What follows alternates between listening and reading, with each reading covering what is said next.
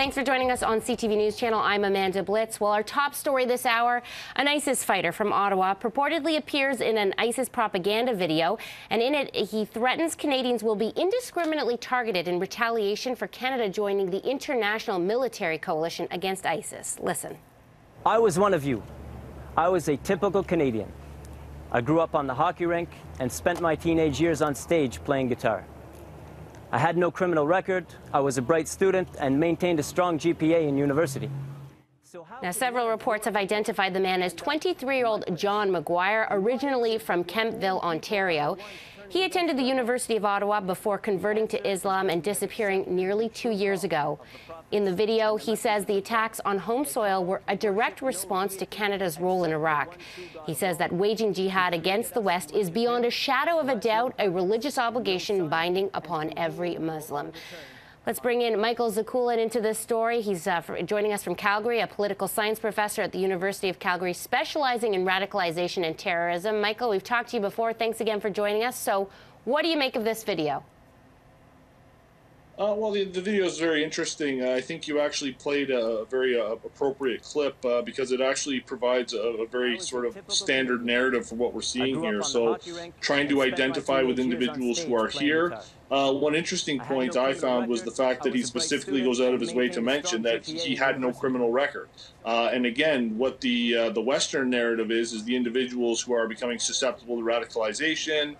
These are individuals with troubled past. These are individuals suffering from mental distress. And so I found that very interesting that he's actually trying to flip the narrative a little bit and make it very clear that he is an average, everyday, normal, to the best of his ability. That's what he's trying to convey to us. All right, so in light of that, though, what do experts take away from that information? I mean, we often are looking at people being targeted specifically because they're outcasts or loners or the typical just dialogue that we've heard before.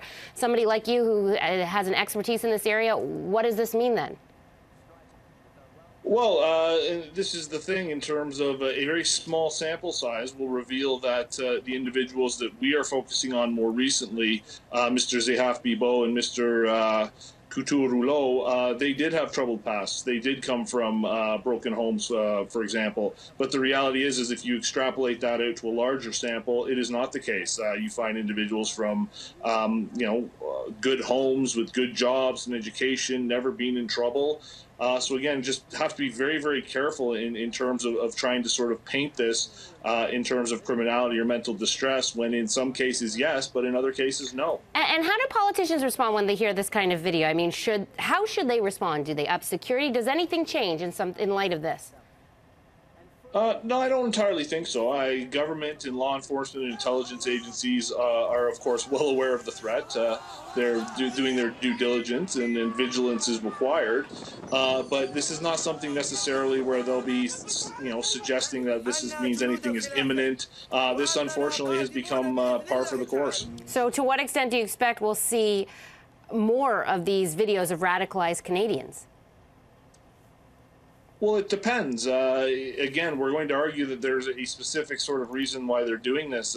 Perhaps it's because it's close to the holidays and they're trying to intimidate people. Perhaps they're trying to counter the fact that they are being perceived as weaker in the past couple of weeks or months because of the airstrikes. There's all kinds of reasons they could be doing this. But the reality is that the Westerners and the Canadians of course, make very good propaganda. And again, speaking directly to Canadians and speaking directly to Muslims living in Canada, this is planned out specifically in this way. Michael Zakulis shedding some light on this new ISIS propaganda video purportedly showing a Canadian. Thank you so much for your time, Michael. Appreciate it. My pleasure.